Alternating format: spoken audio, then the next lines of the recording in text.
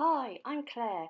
Do you want to learn how I got to 27,000 sales and counting? Watch this video and my others to find out how I did it.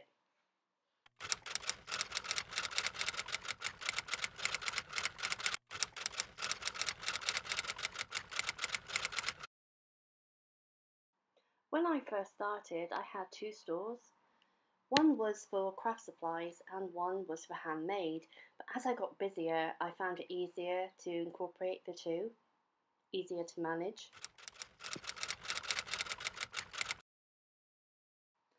How the Etsy algorithm works. Anytime you make money on Etsy, then Etsy makes money. You are paying them a fee, so the more money you make, the more money Etsy will make. When you create and post a listing on Etsy, it's given a temporary boost and goes straight to the top. If you have used the correct tags and titles, customers searching for your product will see and hopefully click on your listing. Hopefully they will favourite your products and go and do a little research, or better still, they will purchase your product right away. So you can do the happy dance.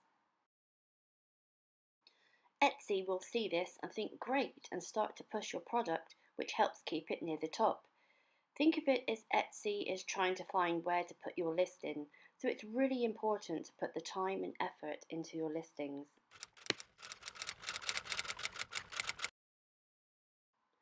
Research your niche. I don't mean to copy someone else, but see who has that star seller badge, who has products sitting in lots of baskets. This will show that they are doing things correctly. Again, don't copy, but see what keywords they are using. Are their photos better than yours? Do they photograph their products in a different way, giving better views of the product? Do they use all 10 photos? Are they using videos? When I go back and look at my first couple of listings, it makes me cringe. But we all have to start somewhere. I think mine was a bookmark that a family member purchased. Imagine starting an Etsy store and having all this information to hand before you start listing your products. You have to find that target audience. Check out erank.com, especially for help with tags, but also remember to have some niche tags. Remember long and short tail keywords. An example would be keychain short, black Labrador keychain long tail keyword. Again, sticker short, orange horse stickers long tail keyword. If you have not yet opened your Etsy store, I'll put a link in the description for 40 free Etsy listings, but it's only if you've not opened a store. And then if you don't sell anything, it won't cost you anything, but it'll give you a chance to also play around and get used to it.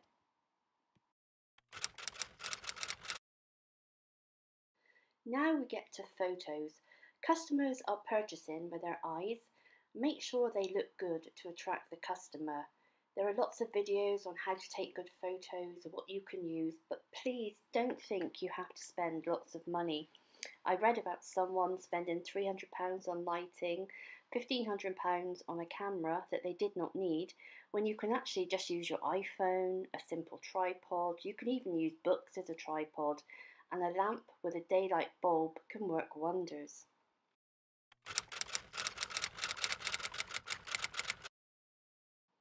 How many listings? 5, 10, 20 or 100? I currently have 1,000 listings. Please don't think you have to have that many. Remember, lots of my listings are craft supplies. The more listings you have will obviously give you a better chance of being found.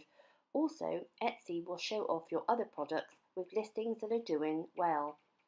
I always say try to have 20 listings or work towards that number. Don't post one listing and wonder why you're getting no views or sales. I know that lots of people only work part-time or only have time on a weekend or evening to work on their Etsy, and that is okay. Something you can do is duplicate your listings, change some photos or keywords. This is another way of finding out what works best and is a quick way to achieve more listings. Etsy algorithm will also love this. Don't give up. Keep making products. You see posts about how I made 1,000 sales in my first weekend. I'm not saying that that's not achievable, but let's be honest. A listing lasts 4 months. It takes time to see what is going to work for you. Believe in your products. You are good at what you do. Just because you don't make sales does not mean your product is not good enough. Remember why you started and don't give up. I hope you found this video helpful. If you do, please give me a like and subscribe as I am new and trying to grow my channel. I have so many videos planned for new and current Etsy sellers. Take care, bye.